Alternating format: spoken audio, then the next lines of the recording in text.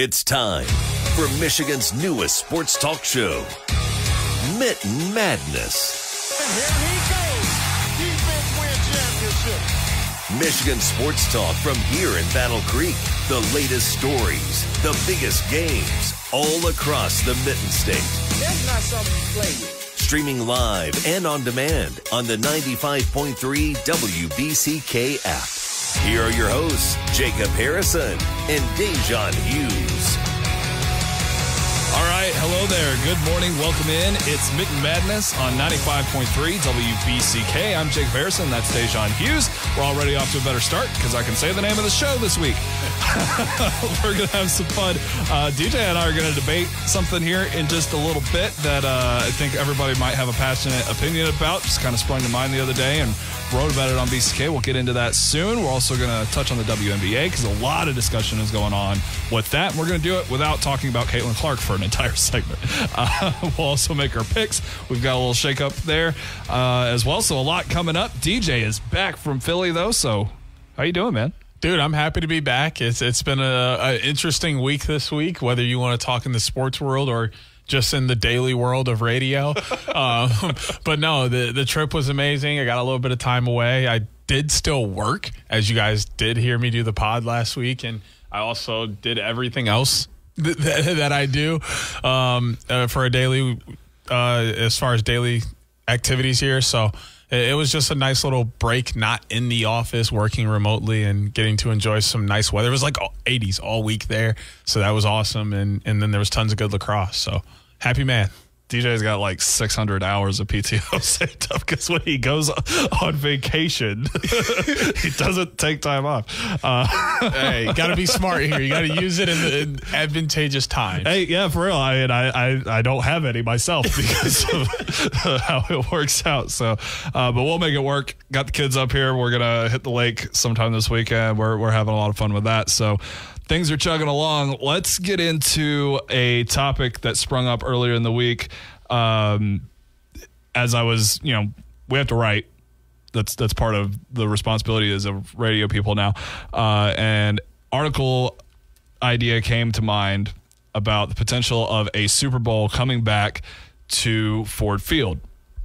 Now, I have a lot of sentiment with Super Bowl 40 and that taking place at Ford Field. I've found a mug of Super Bowl 40 that's in my office on a trip to Gainesville, Florida at an antique shop. Like I love that game because it was like the first game that I sat down and watched start to finish and understood what I was seeing. And I was a Steelers fan. I had already gotten a Jerome Bettis jersey and all that, and that was his last game at home and all those sorts of things. I love that game. And I have a deep appreciation for the Detroit Lions, living up here and a lot of family history as well with that franchise. So when I say that the Super Bowl is never, ever coming back to Ford Field, I don't say it with malice. I say it with perspective. That said, it seems like there's reason to believe that that's not the case, and a lot of that can come to the fact that the Lions have the attention of the NFL world right now. They're one of the best teams in the league. I think we talked about it last week, how they're third or fourth in the odds to go to the Super Bowl. One of the top teams to potentially reach the NFC Championship. No reason to believe that they're going to have a setback from the success that they enjoyed in 2023. And then the NFL draft was hosted in Detroit. And a lot of people probably thought when that was announced that was going to be a disaster. It was nothing but a overwhelming success, not only for the NFL, but for the city as well. And I think it kind of showed the rest of the world that Detroit, well, yes, it's still got a long way to go. It's a city on the come up, and it's making its improvements. That said, I don't think all that translates into a Super Bowl ever coming back to Detroit ever again. But DJ, I'm going to give you the floor to give your arguments because I've already got mine. I want to hear yours. The only things that have me thinking there is a chance it comes back is the NFL has already said they will not be playing the Super Bowl in stadiums that have open fields. Ford Field is far from open. Let me tell you, the thing is closed, more than closed. It is an enclosed dome-like structure. So that is checkbox number one. I think number two is your team has to be solid / you have to have like a legitimate fan presence there. Because what I think happens is that they want some general fans at the game. Like, you understand you're going to get travelers that are, for their team and want to see their team in the Super Bowl. You're going to have people who have moved and live in that area that you're having the Super Bowl that support one of the two teams. But you still want people who are just football fans to buy a ticket at the Super Bowl because it's in their stadium or it's in their city. It's close. And I think you have that here. When you look at Ohio, when you look at Illinois, when you look at Minnesota, maybe even Wisconsin and Michigan, that's 4 or 5 states right there, and even Indiana, if you want to throw them in there, that have a chance of buying tickets. And there is a large football presence in all of those states, minus maybe Indiana. The football presence isn't as high. So you're looking at a large group of people who could just choose to buy a ticket to go and experience the event. You saw a lot of that with the NFL draft this summer, which I think helps their case. If the draft didn't go well, we're probably not having this conversation at all. Because I think the NFL looks and goes, hey, we tried to do something here in Detroit to see what their fanship and what things are like, and they didn't show out. But the city was on fire for the entire weekend of the NFL draft. I think that helps a ton. And the bigger thing is it's an enclosed space. So why not? I think they have a better, like when you look in this area, they have a far better chance than Chicago at the moment. And Green Bay is never going to host one. I'll tell you that much. It's open and it's cold as ever up there. Yeah. So, when you look at how they like to do things, they have a chance. I'm not saying it's for sure going to happen, but I'm not closing the door on it either, off the simple fact that they have an enclosed space and there are tons of just natural football fans up here that warrant the experience coming here, and they would give the NFL the profits and such that they're looking for. So you're right about the dome aspect when it comes to northern stadiums. I'm not even sold on the fact that they'll come back to MetLife Stadium. There was a bad Super Bowl to begin with, but it was also just incredibly cold.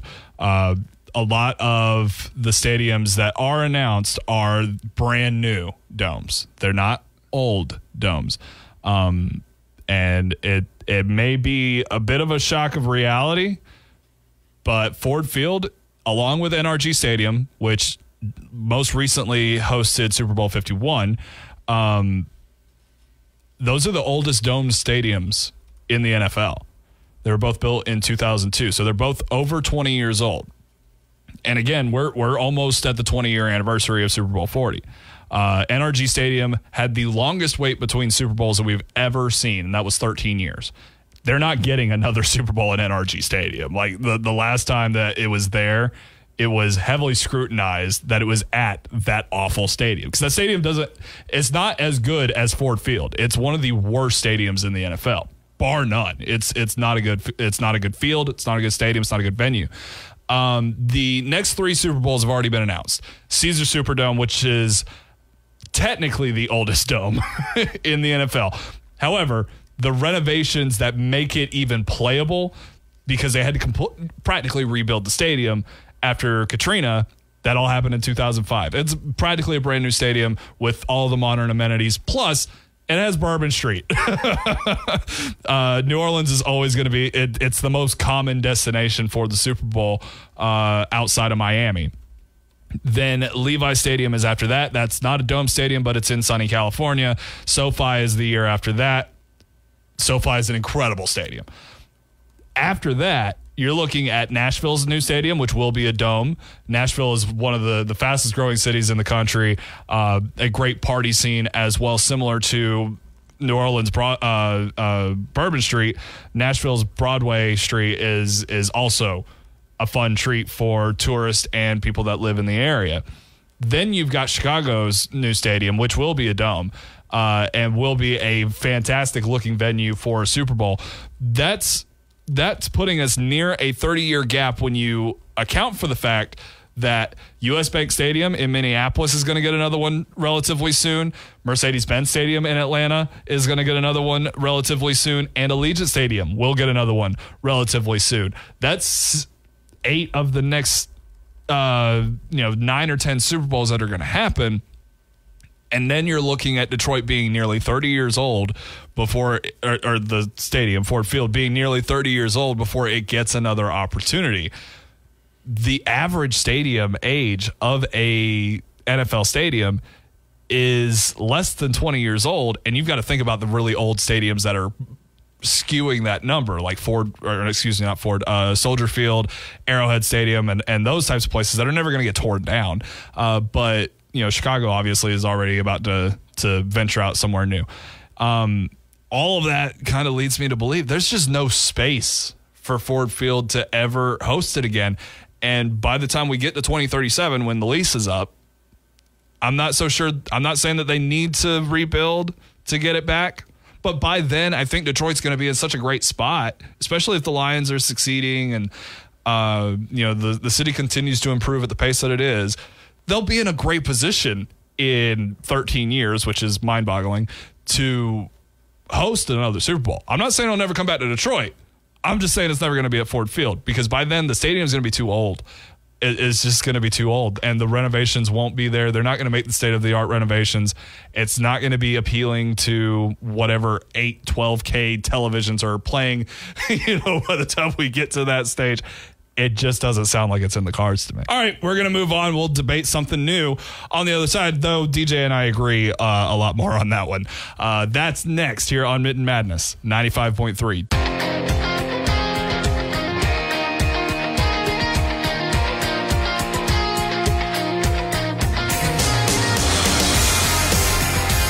Here on Mitten Madness, 95.3 WBCK. I think I jinxed myself in the beginning. I feel like I'm struggling with the name of the show again. I don't know what has happened. I can't explain it. Jacob Harrison and Da'Jzon Hughes here to talk Michigan sports and more. We're getting into the heat of the offseason, so that said, a lot of talk right now around the WNBA, for better or worse, no matter what side of the Caitlin Clark thing you're on. And for whatever your reasons may be with that, the WNBA is getting some hype, and it's well-deserved. Some of it, might be from a negative light, but hey, a lot of famous people have said bad press is still press. It's attention, and that's what the WNBA needed. They're making more money than they've ever made, I'm sure. Some of those may be for watching Caitlin Clark lose, but you take what you can get. That said, Detroit's missing out on that. Michigan itself is missing out on women's basketball. I don't think, and I don't mean to speak, out of pocket or out of turn. I don't think any of the college programs in the state are particularly, contending.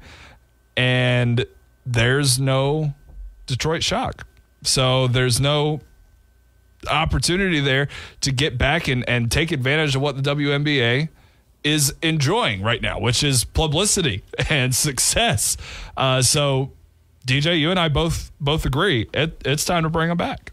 Yeah, I mean, you look more. I think you got to pay attention to how Detroit was during the years of 98 to 2008. It was a bustling city. There were tons of things to do. People wanted to be in the city of Detroit. The Lions were having good years here and there. The Tigers won a World Series in that time span and were great on a consistent basis. The Detroit Red Wings were right in the middle of their right in the middle of their 25-year playoff streak where they were winning, and they had won a Stanley Cup or two within that time span as well. So the city was at an all-time high where high school sports were constantly winning championships. University of Michigan was doing well. Michigan State was doing well. And now you have all of these sports teams doing well. You slide in the Detroit Shock, and they win three WNBA championships in, 10 years? And then they go out and they also win 4 conference championships in that time span as well. It was an instant success. You had a guy like Bill Laimbeer decide to be the coach at one point. Like, the historical marker pieces of that team are those teams, but also how they fit into the grit and grind of the city of Detroit and how just bustling the city was. Downtown was vibrant. There were tons of things to do. There were always concerts. And then you could just choose which sporting event you wanted to go to, or you could take a small drive down to the Palace in Auburn Hills to watch the Pistons or the Shock. And everybody there was delivering awesome memories for teams. This was still around the time where the Pistons were kind of building their dynasty that went to multiple championships as well. And there's actually reason to believe that this might happen. It's not just pure speculation. You might have seen it on Sports Illustrated about a week ago, where the Detroit Pistons are actually in talks with the WNBA to bring the Shock back. Kevin Grigg, the Pistons chief communication officer, said, quote, "The Detroit Shock enjoyed success and won championships during their run in the 2000s. They won 3 championships in 6 years, by the way. And we celebrated the anniversary of their 2003 championship at a Pistons game last season. While nothing is imminent, the prospects of bringing a WNBA team back to Detroit is intriguing, and we have interest should they open another round of expansion. We will continue to engage in a conversation with the WNBA going forward." That, of course, alluding to the fact that 2 new teams will be added to the WNBA within the next 2 seasons. The Golden State Valkyries, which is a killer team name, by the way. Oh, they'll be joining the WNBA in 2025. A Toronto team, which hasn't had a team name announced just yet, will be coming in 2026. However, the WNBA commissioner, Kathy Engelbert, relayed the league's plans to increase to 16 teams by 2028. They listed a handful of potential expansion cities, including Philadelphia, Portland, and Denver. All of that information, just to CYA, is coming from Sports Illustrated.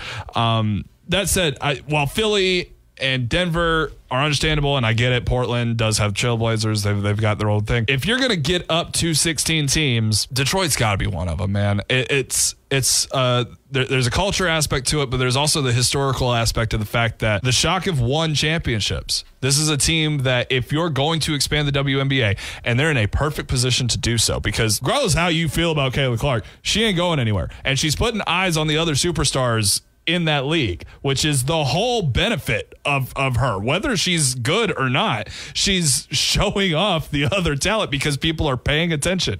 It doesn't matter if she's the savior of the league or if she's the greatest to ever do it. She's showing off the talent that is already present as well. So all of that talent's not going anywhere anytime soon. Some of it should be in Detroit. There should be an opportunity for people who love basketball to see basketball whenever they want, and to have the opportunity, if the Pistons are bad, to see the Shock if they're good, and if the Shock are bad, then to see the Pistons if they're good. And if they both suck, to just go support their local teams. If they're both great, to enjoy that. And it's time. It's absolutely time. I was unaware of the fact that they had won. I knew that they had won a championship once I had learned that they existed. I did not know they won 6 years. That's insane. This should be a legacy team. It shouldn't have gone anywhere to begin with. But if you're going to expand, I understand you've already got Golden State and Toronto lined up. Philly is totally understandable. Denver, with the success of the Nuggets, I get it. Detroit's got to be one of the teams. So, a couple things. Firstly, I do think it matters with the whole Caitlin thing about her being the savior of the league. It just follows a complex that many people don't agree with. And I think that's where a lot of the issues are coming up is, hey, you can say Caitlin's good and you can say you want to watch her, but don't say she's saving our league. Don't put her up as this moniker when there have been people before her, there are people now, and there are people after her who are better than her, who you should be putting on that pedestal. I think that is where the real problem in all of that comes. Nobody, I won't say nobody dislikes her, but nobody just simply hates on Caitlin just because she's Caitlin. There's this other factor of, hey, she's good, but she's overshadowing X, Y, Z a million times of these players here who should be getting that spotlight as well. You don't see this happen in the NBA because everybody who's at that stature gets enough spotlight. They may not be getting the same spotlight, but they get enough. And that's where the real frustration, and the players, these are players who are coming out and saying this, hey, you're watching me too, but the media doesn't want to talk about that. Yeah. And that's where that frustration comes in. As far as now the Shock being back, it may be a little bit difficult because technically they're still in the league. They were rebranded to the Tulsa Shock, and then the Tulsa Shock were rebranded to the Dallas Wings. So there's some things that would have to go on there, but I'm sure they could work it out, but that may be a bump in the road and why it may take a little bit of time for the Detroit Shock to return. And if they do return, they may not even be the Detroit Shock. That's what I was about to say. They may just go to a totally different team moniker and name to avoid all of that is there as well. And then Philly may be down the road a little bit. We don't know when we're going to get Philly as far as that, because you have to have somebody buy into the team in terms of money-wise. But then also the scheduling there in Wells Fargo is insane. You have the Flyers who I was going to say because the hockey and basketball share it. Well, you have the 76ers. Yeah. But then also the Philadelphia Wings, the indoor lacrosse team, plays there. And the Villanova men's basketball team plays games there from time to time. That would be tough. So there's 4 or 5, 6 teams already in there on top of concerts and everything else you have coming through. That's a very popular arena. So they would either have to find another arena to play in the area, or they would have to get in with all of that and have a crazy schedule. So there may be a pump on Philadelphia, but yeah, well, that would be several years away anyway. I think the Shock's bigger problem here is what's going to happen with branding and how they decide to go from there. That is the one roadblock from Detroit having a women's NBA team again. Yeah, I think at the very least, if you don't get the Shock, which would be disappointing. But if you don't get the Shock, you can just do what the Houston Texans did, because that sounds very similar to the fact that the Houston Oilers moved to Tennessee, became the Tennessee Oilers, then rebranded to the Tennessee Titans, and they still own all of the Houston stuff. The Texans can't wear Houston Oilers throwbacks because they're not the Houston Oilers. There are situations. I can't speak to a lot of, because I know there's a ton of relocations in the NBA, but there's also the situation where the Cleveland Browns moved to Baltimore, became the Baltimore Ravens overnight, but the current Cleveland Browns still hold their franchise's history. I think you kind of just have to release the name rights and everything is the new. It just depends. So at that time, I think the Ravens had to release the rights and everything to the Browns so that the Browns could have it. Well, they just became a new franchise altogether. Yeah. There's a reason Cleveland Browns fans hated Art Modell so badly till that man's passing. I mean, it makes a lot of sense. Yeah, it was very, very ugly. But yeah, they won 2003, 2006, and 2008 WNBA championships. They also won the 2007 Eastern Conference Finals, losing to the Mercury in a 7-game series for the championship that year.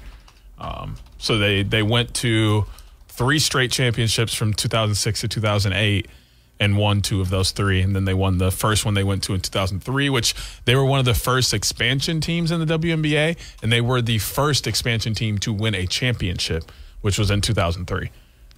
So I'm trying to see if so I'm not seeing anything, and this is a very quick Google search where I'm trying to see if they just claim them. I'm not seeing that the Dallas Wings claim the Shock championships. I don't think they claim it, but so if you don't claim it, then you're saying that's not ours. They are. They do claim it, at least on the Wikipedia page. Right, that's where I saw a lot of stuff on it. The Wikipedia page at least says that they claim those championships and conference titles. So that would create a problem. So either way, the Detroit Shock, or the Detroit women's basketball team, if you need to name it such, we've seen that be perfectly fine in the past. Do what you got to do. Utah Hockey Club. Right. Bring it back. Bring it back. We want to see it. People want to go out to those games. It's not just me and DJ. We promise. We want to see the WNBA back in Detroit. That's going to do it for that topic. We're going to touch on the Tigers and a few other things here on the other side, here on Mitten Madness 95.3 W. Detroit sports fans, Wolverines and Spartans alike, this is your sports show, Mitten Madness, with Jacob Harrison and Da'Jzon Hughes on 95.3 WBCK.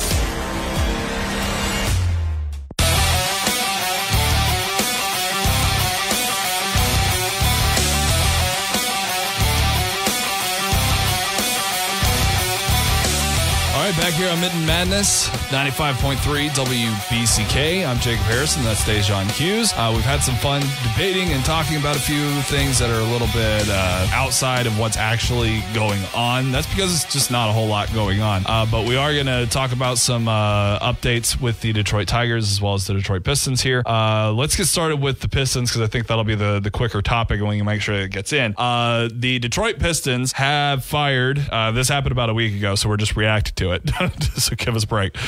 Troy Weaver is out as general manager of the Detroit Pistons. And neither DJ nor I are particularly crazy about this because you fired the GM who hasn't really done much wrong in our eyes. That's our opinion. But you're holding on to a coach that wasn't putting his players in a great position to succeed. Doesn't make a lot of sense. Break it down, DJ. This is dumb. We've talked about it all season long and how this team is actually constructed very well. You have a young core. You're trying to figure out what veterans you want to add to that group so that you can win games and get into the playoffs and then find out what happened. But when you really look at how this team was, injury management did not go well. Load management did not go well. Numbers-wise, we didn't necessarily get people the minutes I felt they should have gotten. And all of that really comes back to Monty Williams as a head coach not doing his job in terms of putting the right five on the floor, noticing trends in players, letting players figure things out. Jalen Duren didn't start the season off well, shooting or playing defense. We call those slumps. And as long as I've been involved in basketball and sports, your best players get to work their slumps out on the court, on the field. You don't put them out on the bench and try and make them work it out in practice. Because as much as you try and simulate, you can't create game-like reps in practice. You can get as close as you want to, but it's simply just a different feeling when you're going 100% against a team in a different color jersey. And the Pistons needed and still need a coach that is going to be able to look out and say, okay, I have this five on the floor right now, but these two guys aren't really mixing in with this group, so maybe I should pull this guy and this guy, switch these guys around, and now I have two groups of five that are very solid. Or you got a group of five out there, one guy is getting a little tired, not able to play as good a defense. Okay, let's throw the sixth man in. He's going to play good defense, grab some rebounds, and we can continue to hit things on the offensive end. He's not making any of those adjustments. He's not calling timeouts at the right time. He's not even yelling at referees when they make a wrong call. You have three jobs as a coach. Call a timeout, put the right five on the floor, and yell at referees, and somehow you're not doing any three of them, and you still get to keep your job where you're paying millions. But the guy who finally decides to learn how to draft the Detroit Pistons has to get kicked out of here. And it's not like he's even getting the good draft picks he should be getting. He's getting the fifth pick every year, and he still has a great roster in front of you. What are we doing? So it's not the first front office shakeup of the offseason. Obviously, if you follow the Pistons closely, you know they hired Trahan Langdon from the New Orleans Pelicans as the new president of basketball operations. A lot of changes there in the front office. I love this little, this was 15 days ago. Woj broke this, and he was like, Langdon can have the opportunity to sit down with Troy Weaver and Monty Williams, discuss how they can work together.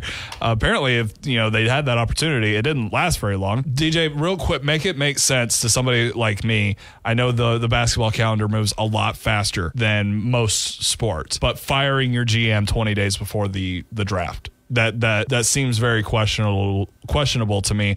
Now they could already have a GM in place, an idea of who they're going to hire, and announce that in the next 4 or 5 days. Whatever. Still, that's a quick turnaround. I know we kind of have an idea of what they're going to do at 5. Top of the draft seems pretty well laid out at this point. We're still 3 weeks away, but make that make sense. It's pretty much along the lines you just said. Like if you're going to do it, you want to do it before the draft. You want this guy to be able to get a look at, because I would assume they have someone lined up pretty quickly. I don't think you fire before the draft if you aren't hiring quickly after.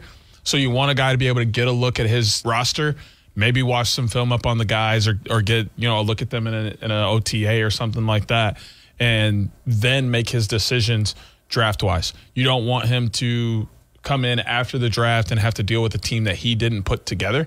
Oftentimes that runs into some issues with not only salary cap, but just guys getting moved around that maybe shouldn't be, because he's just looking at a team that he's not familiar with.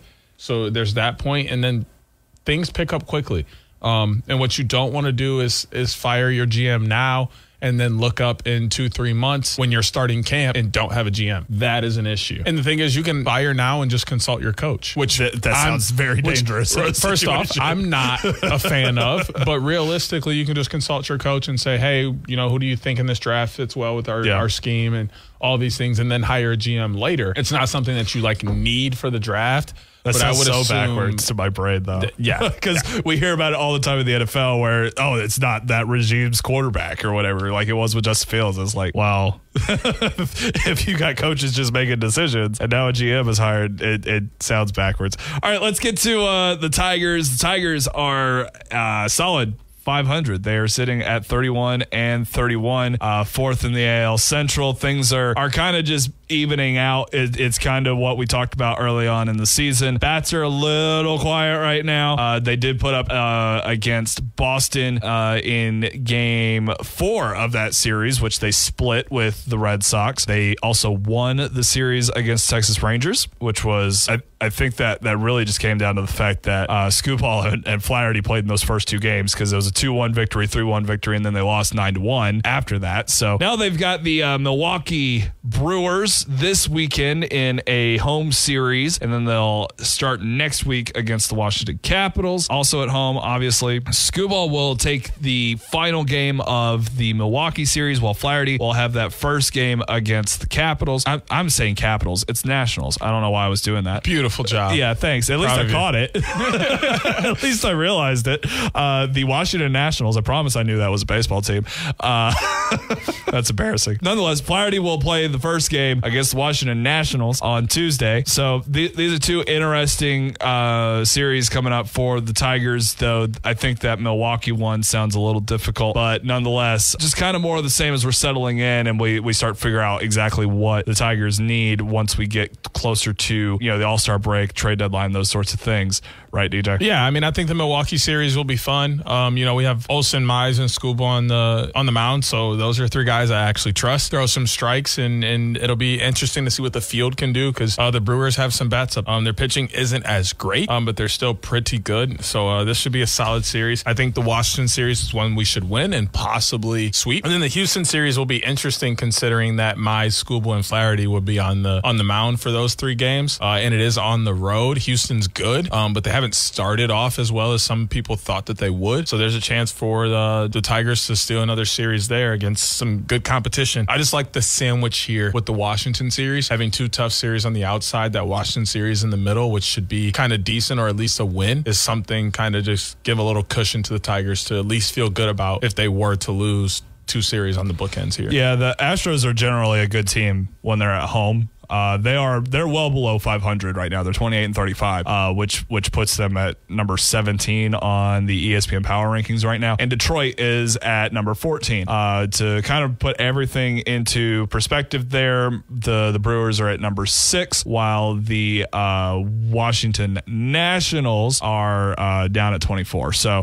and really the Nationals are only 1 game worse than the Astros at the moment. But like I said, Astros tend to play pretty well at home, so that'll be an interesting road trip for the Tigers. Nonetheless, I think you continue to look at the Tigers and just kind of hoping that things come together, especially when it comes to the appearances at the bat, or excuse me, in the batter's box. Spencer Torkelson, first overall pick back in 2020, still kind of the guy that you're leaning on right there. Young player, obviously, but good opportunity to kind of showcase the young talent, not get too crazy with trying to make something happen, forcing something once the trade deadline does come closer and you've got an opportunity to improve. But nonetheless, it does feel like that's definitely the area. Still feel confident about the pitching. So overall, things kind of positive. Do want to see them continue to close that gap, at least with Minnesota and Kansas City. Cleveland, clearly one of the best teams in the MLB, but good opportunity to gain some ground there against those other squads in the division. All right, we'll head to break, and when we come back, it's time for our picks. We'll update the past 2 weeks since DJ forgot the picks from the week prior, and I think you'll be a little surprised with how things look at the moment. That's next here on Mitten Madness, 95.3 95.3 WBCK.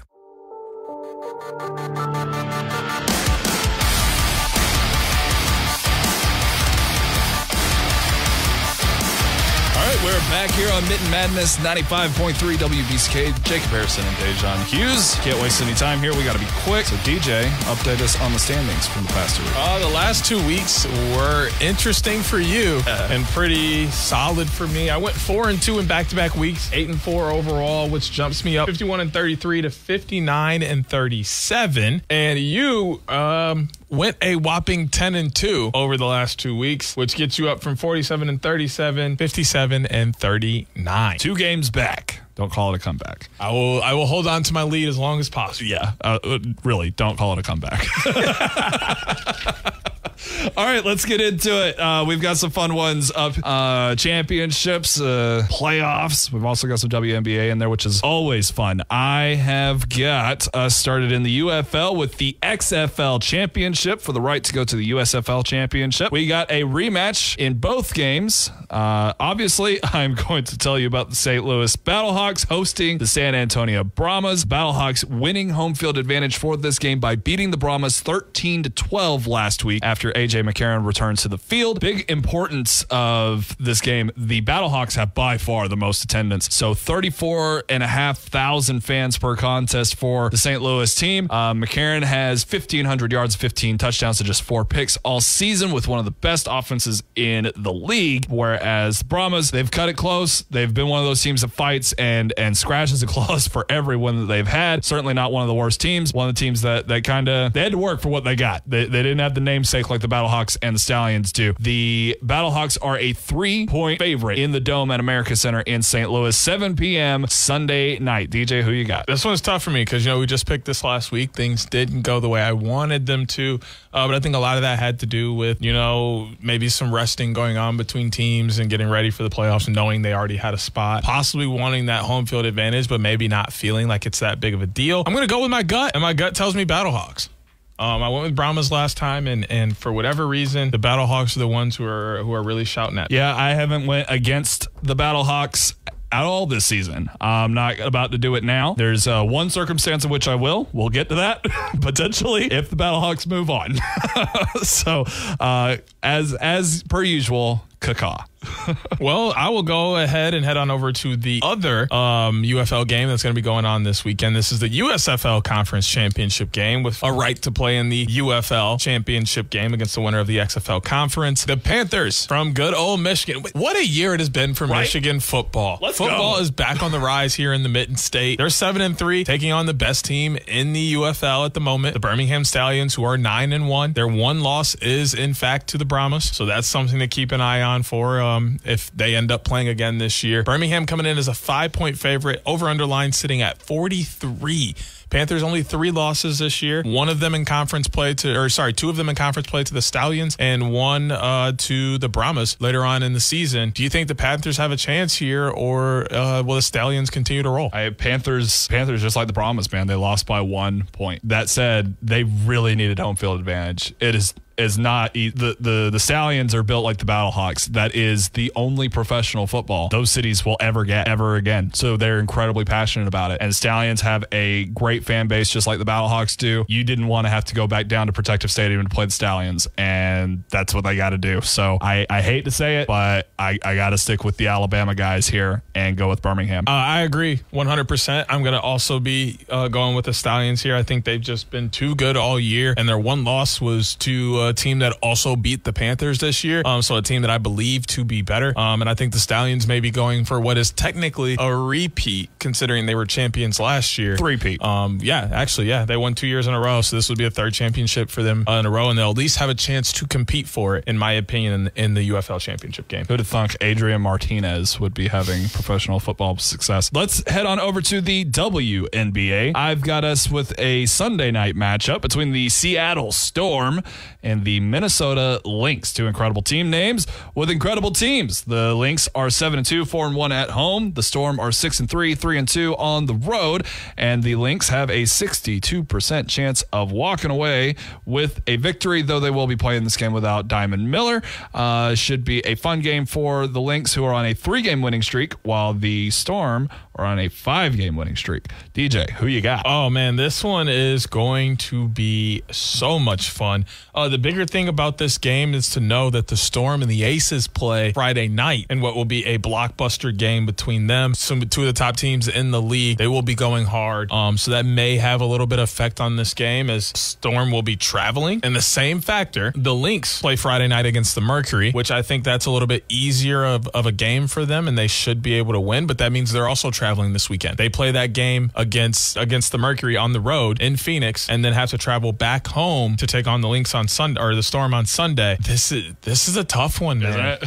I'm going to go with the Lynx. I've always kind of been a Lynx fan for the most part of my life, so I think I'm going to stay with the Lynx here. Yeah, these are two pretty evenly matched teams across the board. If you go through the stats, fraction of a difference between steals, blocks, defensive points is just a handful of points. Field goal percentage, 3-point difference in favor of Minnesota. Rebound difference, 3 rebound difference in favor of Seattle. Handful more assists for the Lynx. The last time they played was on May 17th. It went into double overtime, and the Lynx won 102-93. The Lynx have won both regular season games in this series, which kind of lends me to believe that the Storm are going to be looking for one here, but I am going to stick with the Lynx as well. It just makes more sense. Well, I'll take us over to the other game that's going to be going on in the WNBA for our picks. There's tons of games going on over the weekend. This one on Saturday, it is a blockbuster game. Is the New York Liberty, one of the top teams in the league, coming in 9-2, 4-1 on the road, will be visiting the Connecticut Sun at Mohegan Sun Arena. The Sun are 9-0, 6-0 at home. They got DeWanna Bonner set to play. Mariah Jefferson is a game time decision, so she may suit up or not. And they still have Thomas, who's an absolute beast down low with Bonner as well. New York is averaging 85.5 points per game compared to Connecticut's 80, but Connecticut has only given up 69.3 points a game. Will the Sun stay undefeated, or will the Liberty shock them? Yeah, this one's tough because Breonna Stewart and the Liberty put up a lot of points too. 85.5 points per game. I'll say this. The Sun, their most recent wins are over Washington, Dallas, Phoenix, and Chicago, as well as Atlanta mixed in there. Atlanta's 4-4. Atlanta's the best team they beat in the past 5 games. Whereas the Liberty have had to take on Phoenix, Washington, Indiana, and Chicago. So both these teams are good, but the teams they're beating are less than stellar, and the Liberty lost big time to Minnesota on the road. And that is really what just kind of talked me into this. The Sun, they're perfect at home. The Liberty, they're perfect on the road. Outside of that loss to Minnesota, Minnesota's one of the best teams in the league, and they got gobsmacked. Especially if Courtney Vandersloot is not on the court sheet's game time decision. It's really tough for me to take the Liberty here, though that's where my mind was thinking at first for the upset. I'm going to go with the Sun. That gives me a chance to stay on the hardwood with the, or sorry, no, this is your turn. Yeah, it's my turn. I am also taking the Sun. My bad. We're still on the hardwood, but yeah, I'm taking the Sun as well. I think they've just been too good so far this year, and I'm one of those persons when it comes to picking. You are on my don't pick against you until you give me a reason to list when you're undefeated. And that's where the Sun are right now. Yeah. I've got the Stanley Cup final game 1, right? Let's get into that. The Edmonton Oilers will be on the road against the Florida Panthers in the first game of the 2024 Stanley Cup finals. The Oilers might need some of that sideline assistance that they got there in the conference finals to reach this point, but nonetheless, pretty evenly matched teams here.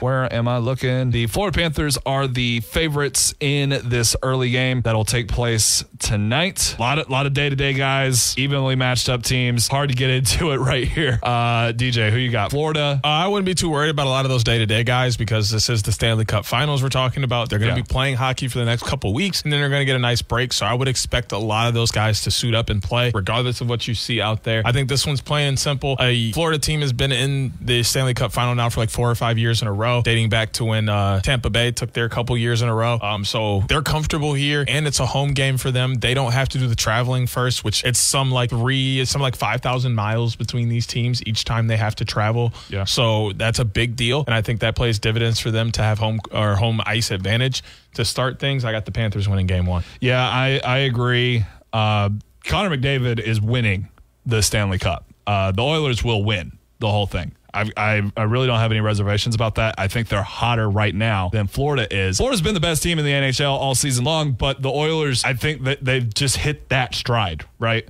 at just the right time, and I think that's what's going to propel them. However, I do think they'll lose this game 1. It's the only time I think that they'll lose on the road, though, because I think the Oilers are going to take this one or lose this one and then take this one in 6. So give me the Panthers in game 1. Time for the final game of the week. The Mavericks and the Celtics. Mavericks will be in Boston again at the TD Garden. Celtics at home, 37-4 at home during the regular season for them. They absolutely took care of business a couple days ago as you're listening to this on Thursday night, where they just pretty much washed their hands with the Mavericks. It's giving them a 6.4% chance to go up 2-0. Do you think that's the case, or do the Mavs strike back? So I wasn't surprised that the Mavs got destroyed in game one. Okay, we both talked last week about how confident we were the Celtics were going to win game one, but the Mavs would win the whole thing. And this is very much par for the course. I'm stealing this from you. The conference first round, Clippers won by 12 in game one. Conference semifinals, Oklahoma City Thunder won by 12 in game one. Now, they did take game one against Minnesota. They didn't lose until game four. Nonetheless, this Mavs team isn't defined by what happens in game one. It is a little difficult with 3 days in between coming off of that to still have to go into the TD Garden, play the Celtics again, and say, yeah, that's not going to happen again. Kristaps Porzingis is healthy. Boy, is he, because he was pretty dominant, as were most of the Celtics. Feels like it's smarter to take the Celtics here and then wait and then see the Mavericks take off once they get to home in game 3 on the 12th of June. So that's what I'm going to do. I'm going to take the Celtics here and then on Mavs the rest of the way. I'm going to do something crazy, and I'm going with the Mavs here. One thing Luka and Kyrie don't like to do is lose. They do bounce back very well from that. Does Jaylen Brown like to lose? I didn't say that either, but I'm just saying the Mavericks are the ones that are coming off a loss right now. They're good coming off of losses. Kyrie still has a little bit to prove after he left Boston, and there's so much being said there. So I think the Mavs strike back to make things interesting, which means for the weekend, we're similar just about. Both taking Suns, both taking the Lynx, both taking the Stallions, both taking the Battlehawks, and both taking the Panthers. You've got the Celtics, and I've got the Mavs. Let's start the summer off right. I think we just completely overlooked the fact that I could have named any superstar for the Celtics. And instead of saying Jason Tatum, I said Jaylen Brown. He's not a bad player, but that is hilarious that we were just going to waltz right on by that. Hopefully that doesn't do me any disservice when it comes to this game, so that I can continue to climb in these standings. All right, we're back on the radio at 8 p.m. tonight. If you want to listen to the replay, we've also got the entire show on demand on the 95.3 WBCK app. Otherwise, we'll see you again next week at 10 a.m. for the show. It's called Mitten Madness, and it's here on 95.3 WBCK. For Da'Jzon Hughes, I'm Jacob Harrison. Y'all take it easy. Join Jacob Harrison and Da'Jzon Hughes every Saturday morning at 9 a.m. for Mitten Madness on 95.3 WBCK. Miss the show or want to play it back? Stream Mitten Madness live or on demand on the 95.3 WBCK app.